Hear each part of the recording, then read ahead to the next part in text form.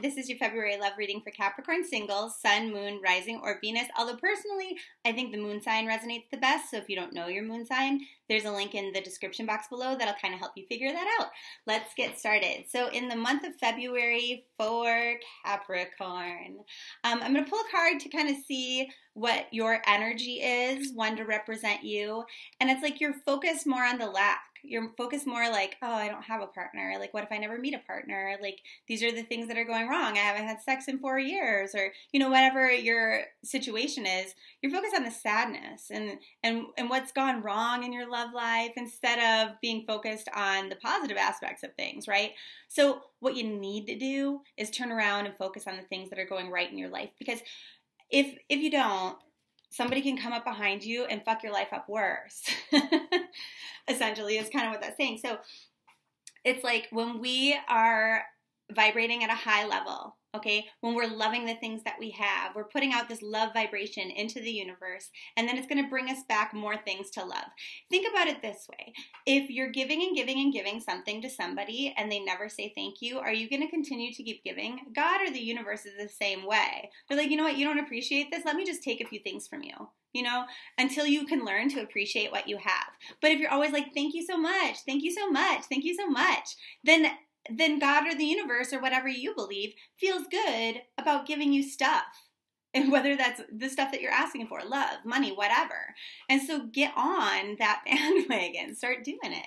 Okay, so what are your behavioral patterns that are influencing your love life in the month of February?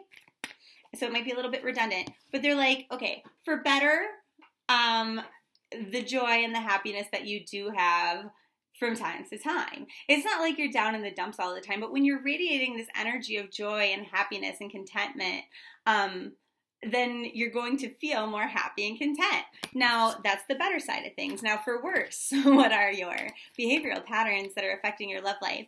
And they're like, you know what, to be honest, it's just like new adventures can be overwhelming and they can make you a little bit worried or suspicious, but you are kind of transitioning into this growth mindset. Like, you know what? Okay, we started with that first card. Some of us are kind of down. I'm going to focus on expressing more gratitude for the things that are good, and something good will definitely come of this.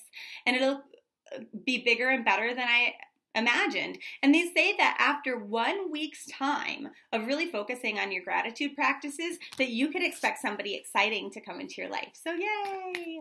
Okay, so what are the areas of further growth that you need in order to find love? And they're like, just being okay with changes, just like knowing that when you make a little change, yeah, sure, it could put like a larger cascade or domino effect of changes into your life, but they're going to be very positive. It's hard to change, but, and change can be scary, just like death can be scary, right? But if you believe that things will be bigger and brighter and more beautiful on the other side, just like this guy might believe that about heaven or whatever, or afterlife in general, that will be a reality, because what we think about, we bring about. Now, what are some things, though, that you'll be changing or be needing to change in order to attract this love that you desire? And they're like, you really have to get out there and co-create your environment. Sagittarius has a very similar energy where it's like you might have to be the person initiating conversations. You might have to go out of your way to go and find love, as opposed to just like waiting for the universe to deliver it. You might have to go out and search with them. You might have to do it fast.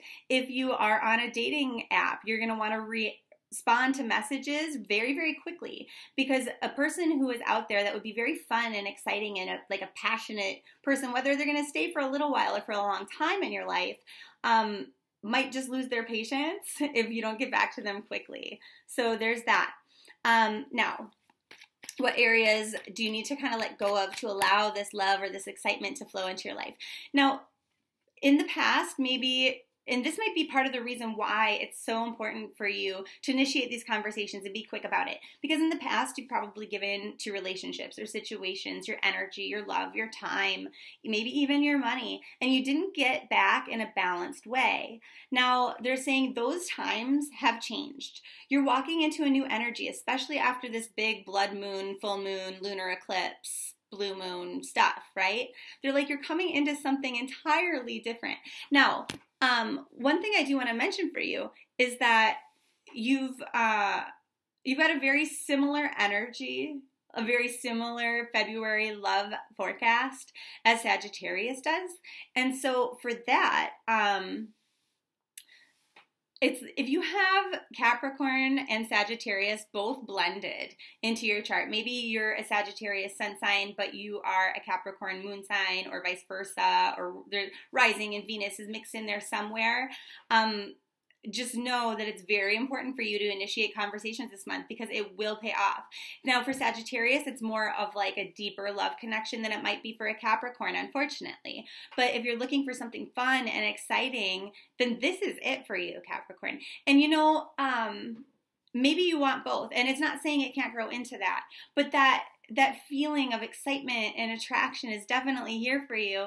And it's like, whatever you were expecting because of how 2017 or 2016 went, it's going to be completely different now. It's a big, drastic change and in a positive and exciting new direction, so I hope you embrace that energy.